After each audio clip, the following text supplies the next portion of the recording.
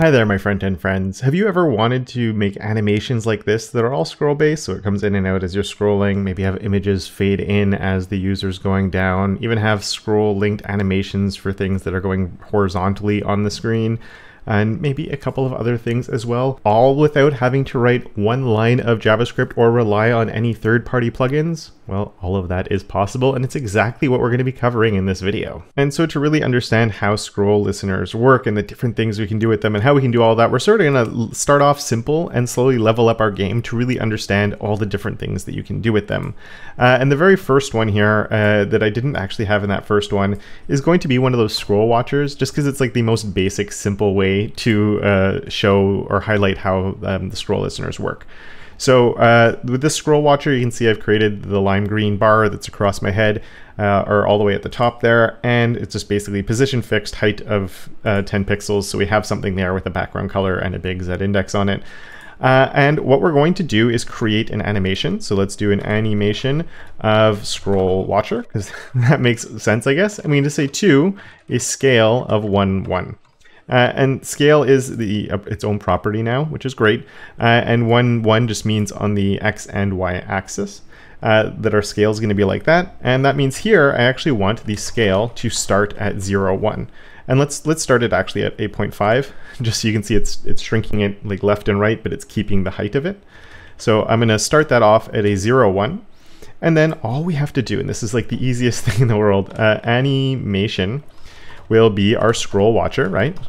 That makes sense. And I'm going to put linear here just because if you use a timing function that's not linear, especially for a scroll watcher, it's going to like speed up as you're scrolling, which is kind of weird. But let's do our scroll watcher linear. And then what we can do is our animation timeline of scroll. And whoops, that's a function. So there we go, scroll and hit save. And just like that, it's not working because I said animation and not keyframes. There we go. Now, just like that, the magic happens. That was a bit of a letdown, right? When you think something's going to work and it doesn't. There we go. Perfect. Yeah, I hope people were like, oh, it's a new animation. This is cool. I do apologize for that. So it's working, but of course it's growing from the middle, which I think is kind of weird for one of these things. So here I can just do a transform origin of left. And the transform origin still works even though I'm using the individual scale property. And with that, now you can see it's growing left to right. There's a few different things that you can pass into here, but for now we'll keep it simple and we're going to sort of step up our game as we go on. But one of the things you can actually do is tell it which direction you're looking for. So if I put Y here, it will continue working. You can see it's still coming in. I could switch this to X and now it's not working because it's looking for scrolling left and right. So let's actually just come here and say body. Width is going to be 200 viewport width. Just so we get a scroll bar going that way. And now you can see it's actually like tracking my scrolling left to right instead, because I told it that it should be looking at scrolling in the X axis direction. If I leave that blank, it will default to the up and down. And instead of X and Y, you can also put a block. Block is your up and down, and I can say inline, and that will be my left to right watcher right there. So a few different things that you can pass in. A little bit of a weird example there, so let's get rid of that and keep on going. Basically, it's going to start the animation when you're 0 keyframes is when the scroll is all the way at the top, and 100 point of the animation is when the scrolling has reached the end and there's nothing left to scroll. So that's how this is working. It's nice and easy, and it works like amazingly well, which is really cool. And it's just like the simplicity of that just makes me so happy. But we want to do more complicated things, right? Let's fade in our images, getting these things to follow our scroll position, and some other stuff. So let's get into that. And for this, I'm actually going to comment this out because I find scroll watchers really annoying when I'm scrolling around. And so for this next part, what we're going to do is I'm going to skip this part now. We're going to look at the fading of the images because that's sort of the next stage along the way here in what we can do. And you can see I have my article images selected right here. I'm doing a silly YouTube demo. So like I just have images thrown directly in my article. And I'm like using Unsplash for them and stuff. So, if you want a class on these or whatever it is that works better for your use case, obviously come in with the selector that you need for these.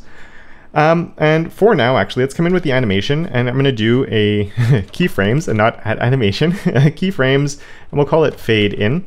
And I'm just going to say from, and you could just put 0% here if you want. That's just the from is your 0% keyframe. Let's say a scale of like 0.8. So they start a bit smaller and they're going to grow a bit. And then we'll do an opacity of 0. So they don't exist yet. And then we're going to say 2, a scale of 1 and an opacity of 1. And then you can, as you guessed, we come here and we say the animation, which is our fade in. And once again, I'll go with linear. But where things are a little bit different is the animation timeline. If we use scroll here, like I mentioned, it's looking at scrolling, starting the animation when we're at the very top and ending the animation when we're at the very bottom. So like the images don't really, that doesn't work. And traditionally we would have needed an intersection observer with some JavaScript, right, to be able to get this to work. So we're only looking at it when it's inside of the viewport. Now, all I have to do is this. And watch this. This is so cool. The animation will start when it enters the viewport, and it will finish when it exits the viewport. So it's keeping track of when it's visible. Now that has its definite limitations, because ideally my animation, I'd actually want it ending probably about here, and maybe even starting a little bit later. I don't want it starting here. I want it to sort of start maybe here. Luckily, that's not actually that hard to do, and there's a few different ways we can do it, and I'm going to start with the one I find super unintuitive, and then I'll show you another option that we do have. But here inside this view function, I can actually specify the offsets from the top and the bottom for where this is going to be happening. So I can say here, let's say 100 pixels, and I'll start with that, or let's do 200 or 250 because it might be a bit more obvious. And what that means is you can see the animation is, and I did this on purpose to have the from here instead of having it on my image, just because we're really going to see when the animation kicks off. And I'll move myself up. So you can see the animation's only starting right there, because my image exists, there's nothing being applied to it, and then we're setting the opacity to 0 when the animation starts. So we see it kicks in once it's 250 pixels into the viewport, and then as I'm scrolling this way, it's actually going to finish when we're about 250 pixels away from the top, or when we are, this part here will be at an offset of 250 pixels from the top right there. And you can see the next one is clicking in and doing the same thing. The reason I said this is kind of unintuitive is because you can actually pass two different values into this. And for me, they're backwards. And they make sense. They're your top offset and your bottom. So it makes sense that the first one is your top and the second one is your bottom, just because of how we think. But it actually feels upside down when it works. Because what we're going to do, let's keep this one at, let's make this one 100 pixels and make this one 500 pixels. And the reason I'm saying it's upside down is because what this means is it's actually going to start when we're 500 pixels away from the bottom. And the animation is going to end when we're 100 pixels away from the top. So right around here, we're getting to where the animation is finished. And to me, my brain just works that this should be where it's starting and this is where it should be ending. But this is my top offset. So this is how far away from the top are we when the animation will be finished. And this one is how far away from the bottom are we when the animation, so we're only watching it when it's between that bottom part and that top part. And I understand the logic behind it, but it breaks my brain a little bit to think of it that way. So it's a little bit like mucked up. I don't know. But luckily there's other ways that we can control this that are a little bit more intuitive. And so to get to the more intuitive way of actually doing this, I'm going to remove this from here and we're going to bring in a new property, which is animation range. And animation range is actually a shorthand for animation range start and animation range end. And this actually, for me, makes a lot more sense. So we're going to say we're going to start at 500 pixels and we're going to end at 700 pixels. And what that means is the animation will start once it's 700 pixels in. So that's why we can see it. The animation's starting when it disappears. So we're 500 pixels away from the bottom we're starting. And then it's going to finish at the offset of 700. So in this case, we're always working from the bottom. And for me, that makes my life, like I understand that better, I guess. it clicks in for me a little bit more. So 500 pixels and then we're good to go. Now there's other ways that we can actually control this a little bit better as well. So instead of maybe you want it to start, like right now it's basically starting when my image is like 100% into the viewport.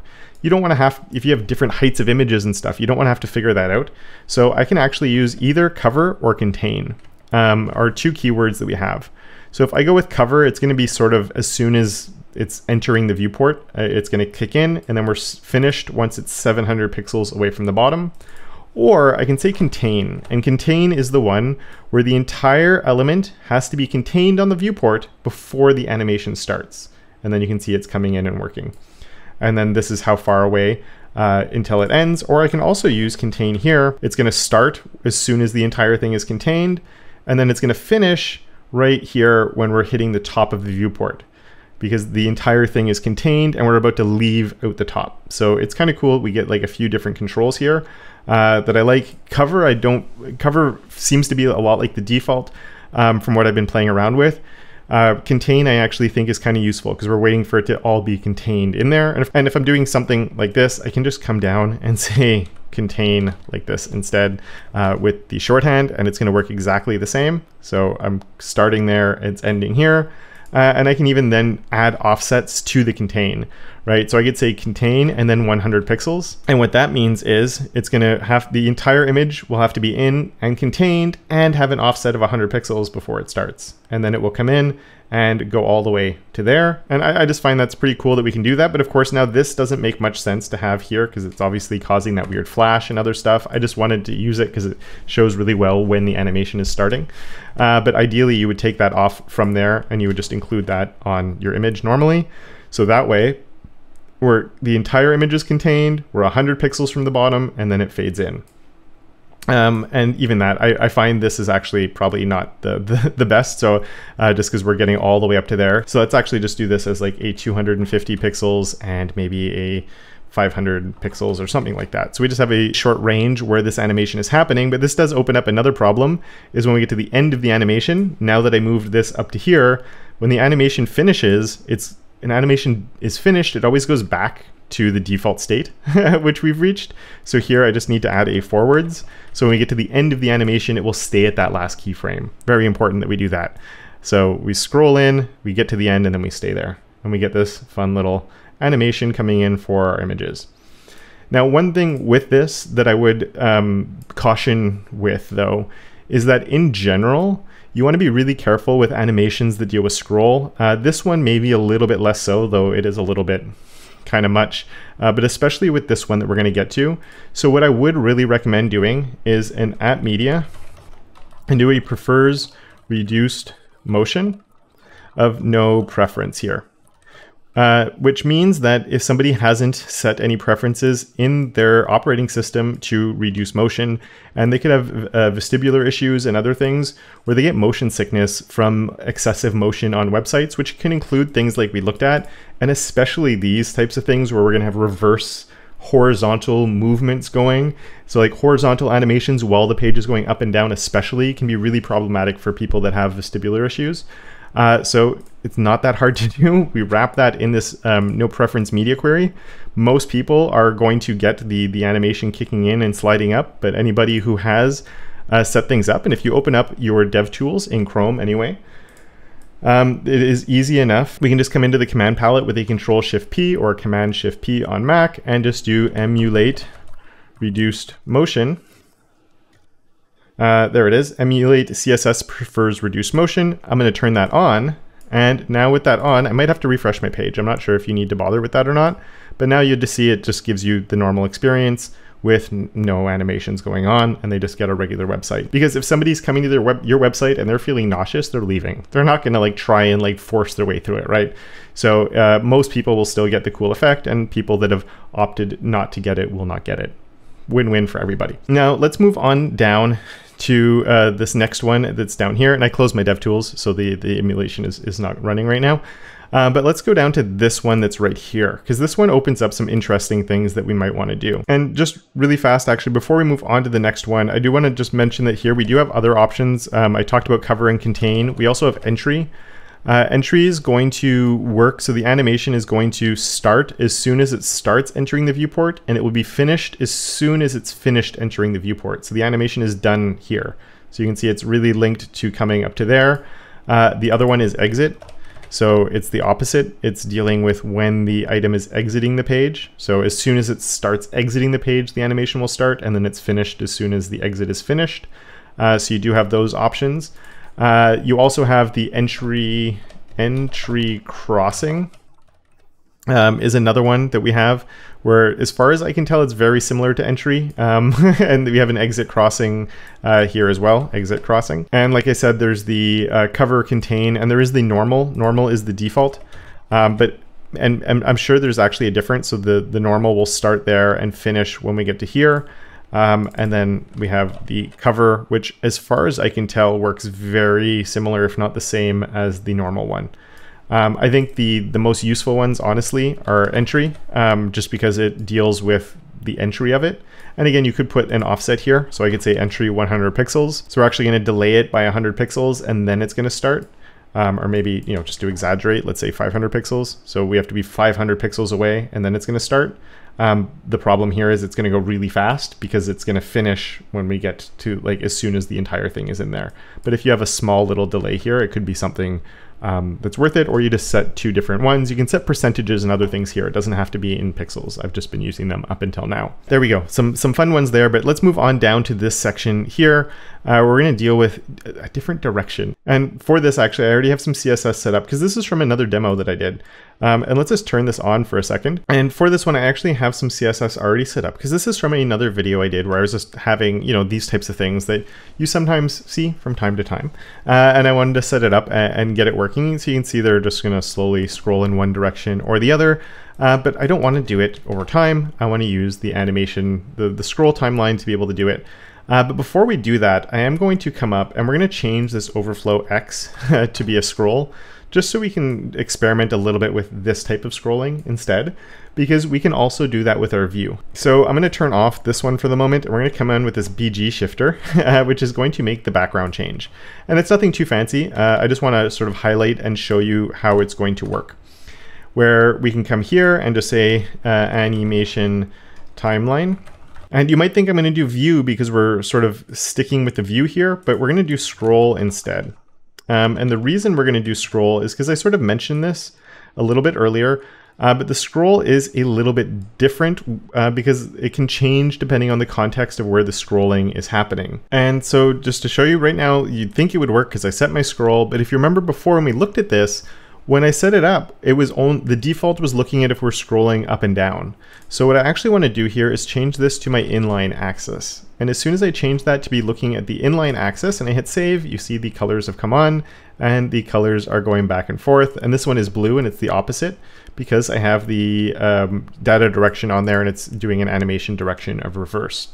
So now you can see, look at that, it's working. And interestingly, this is scroll and not view. And the reason I'm using scroll and not view is because when we use this scroll function here, it's looking at the nearest ancestor that has the scrolling on it. So now it's not looking at my viewport scrolling anymore because this has a scroll bar on it. It's going to look at the scrolling that's happening here. And as soon as I have, because if I come back up to here, even if I took this off, it's the same thing because I have an overflow hidden on this. So once I do an overflow hidden, we've taken the scrolling context for these elements away from the viewport, and we've linked them directly to just these elements that are right here. So that's, even though this is hidden, and that means I can't scroll this way, but this scroll inline is going to work here, and it's going to be looking at these things. And that means if I do want these to have an animation on them based on the scroll of the page, if I try doing this, it's not going to work. Right? So if I hit save on that, you can see nothing is working because it's looking at the context within its own element, but there is no scrolling happening within that element. So that's where I can actually fix this by saying, don't look at the scrolling within that element, look at the scrolling and the root instead. And now you can see as I'm scrolling the whole page, the colors are actually shifting around. It's not doing a huge shift, but you can definitely see that there is a difference coming in as I move that up and down. So anytime you're changing the scroll context of something, which as soon as you change your overflows, that's going to happen. And that includes having an overflow of hidden. If you want a different alternative that won't actually cause that limitation, you can use an overflow of clip. I'm not going to talk too much about that one in this one. If you want to learn more about it, I covered it recently in another video. There should be a card popping up for that one. We're going to leave that as hidden for now. And what I'm going to do is leave this scroll set to root. But here, instead of using this weird background shifting color thing, which is kind of weird, let's go and change this back to my scrolling right here, scrolling.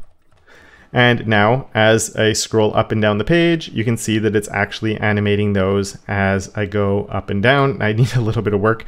I obviously broke things a little bit when I set this up because there's a bit of a blank area that's coming in there. And there we go, I fixed it. I had some JavaScript set up that was appending some children and it wasn't working properly.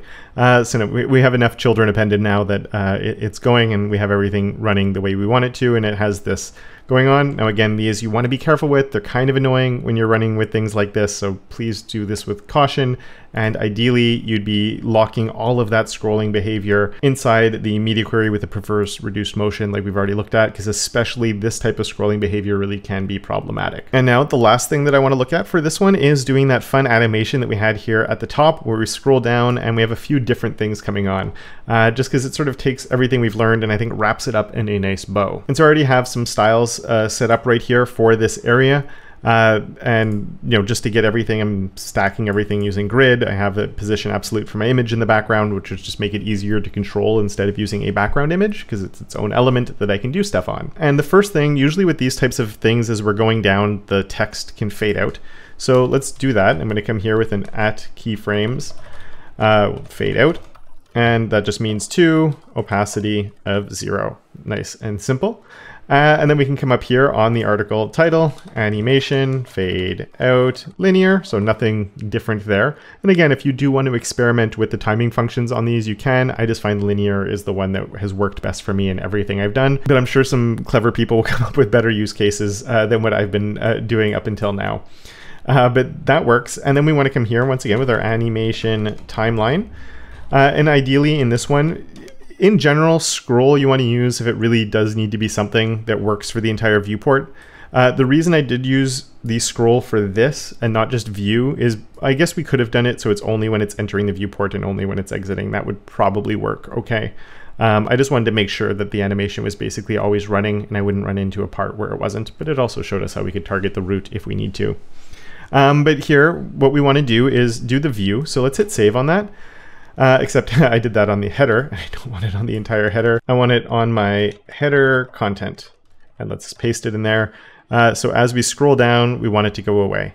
But ideally, it's not going to start right away, right? We need it to only start when this is getting a little bit closer to being on the bottom. So how do we fix that? Well, we have our animation range.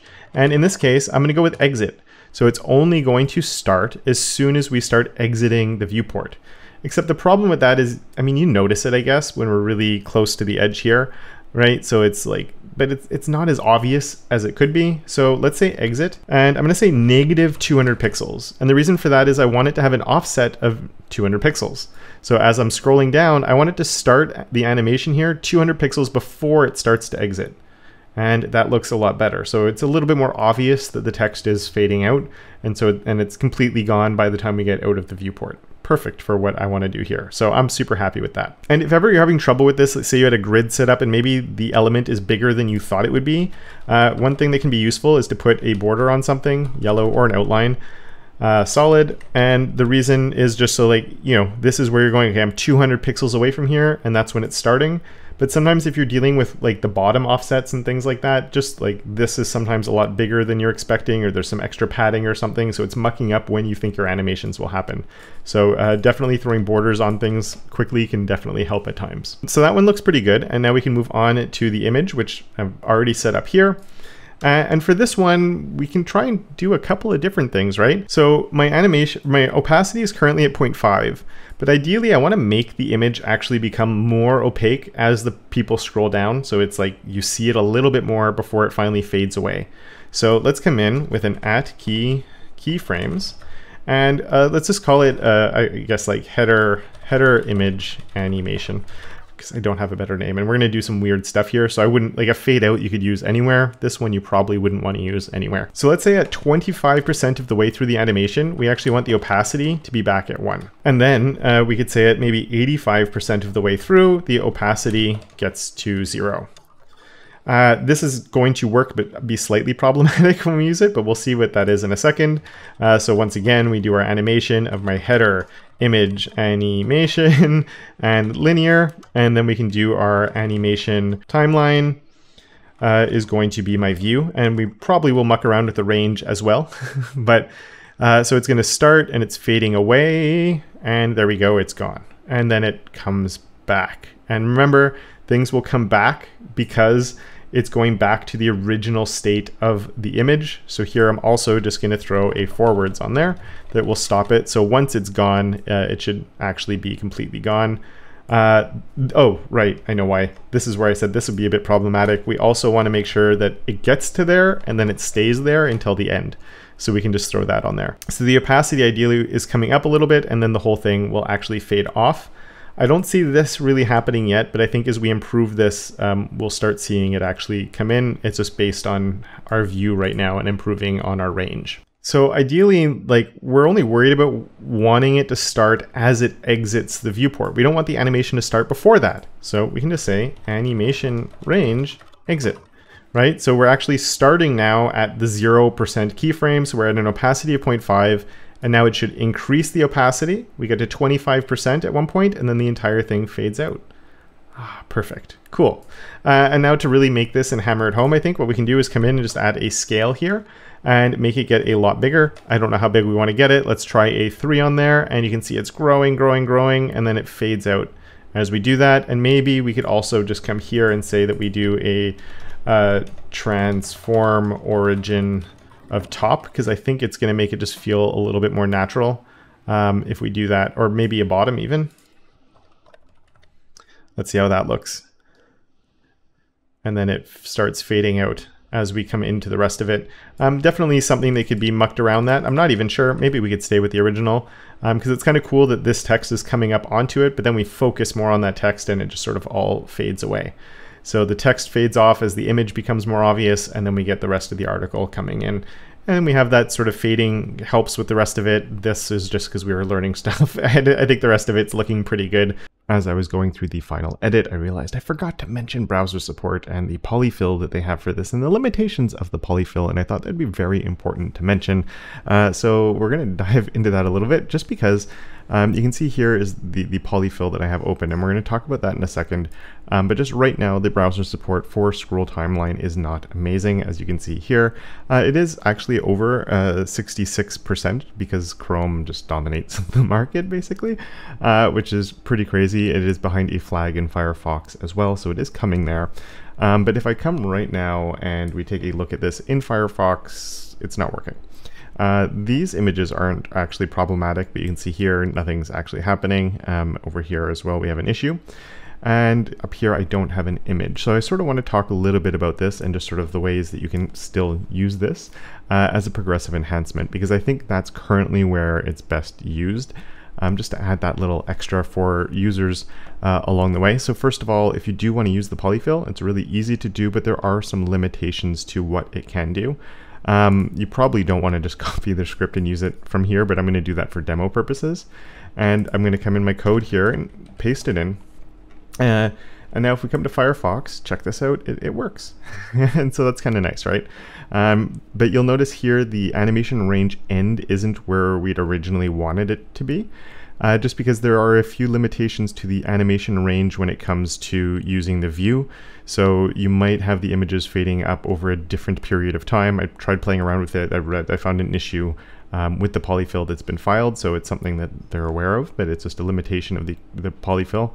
I mean, see up this top area, it works really well. So that's awesome. The only thing with this though is it has to be inline styles. So what I've actually done here is I've pulled all of the styles that were relevant to the scroll stuff, and I've put those as the things that are inside of my inline style here. But interestingly enough is if I were to wrap all of this inside a prefers reduced motion media query, it breaks it and it just stops working. And I'm not 100% sure why that is. Again, it might be a bit of an issue with the polyfill, because it is a bit of an experimental thing that we're playing with here. So instead of doing that, I'm going to save once again, and that does break it over here. And for the most part, it's really not that big of a deal. When you have things like this, where I see my image, and that's really what we're after. So I see these images fading in as progressive enhancement. Up at the top though, there's a problem where I can't see my image. And the reason this is happening is because if we go and look at my styles here, we have this the animation for my header image is linear and forwards, meaning the animation is going to play. It's going to do this animation as soon as the page loads. It's easy forward, so it does the animation, it gets to the end of the animation, and it stays on the last keyframe. And the last keyframe for that has opacity of 0. So whereas my images that we were fading in before were ending at an opacity of 1, that was perfect, because it's just ending at that point and it's staying there, which is exactly what we want. Obviously here though, with this forwards, it ends at the 0, and then that means that I get this, which is definitely not what I want to get. So the solution that we could do here is to use an @supports, and this is a feature query. So @supports, and do we support an animation timeline of view? And if we don't, or if we do support it, then I'm going to bring all of this in here, and of course that has to be for my header image. So header image, and save that. And as long as this is in that @supports, Firefox does not support it. So Firefox sees that, it goes, I have no idea what that is. So I'm just gonna bring in the image like I normally would with no animation on it. And you could do this for all of them and just sort of add these scroll animations as a progressive enhancement. You could play around with the polyfill. As I said, for some things you might not be able to get away with it. For some things it works really well, but if you do want the prefers reduced motion, at least with my own experimentation with it, I was having some issues. If you know a way to fix that, then let us know down in the comments. But just that other limitation of the polyfill for now is that the styles do need to be in a style tag on the HTML page and not in an external style sheet. From there, and there's definitely some playing around and experimentation you might want to do with this as you're going through all of these different things. I've tried to make this sort of a crash course to cover most of the different things you'd run into, but there's probably a few things I've missed along the way here as well. If there's stuff you know about these that I haven't talked about, please leave a comment down below. But if you'd like to see the video on where I created this animation, which wasn't scrolling at the time, it was just running, but I made it so it was progressively enhanced. So if somebody doesn't have JavaScript, or if they're on a screen reader or something like that, that everything works perfectly fine. But then we're sort of making all those different things come into play the way that we need to, so we get sort of that animation going on. And you can use it for different things. It's often with like logos or something, right, that you have them slowly sliding by. Anyway, if you'd be curious about how I made that, the video for it is right here for your viewing pleasure. And with that, I would like to thank my enablers of awesome, Web on Demand, Andrew, Simon, Tim, and Johnny, as well as all my other patrons for their monthly support. And of course, until next time, don't forget to make your corner of the internet just a little bit more awesome.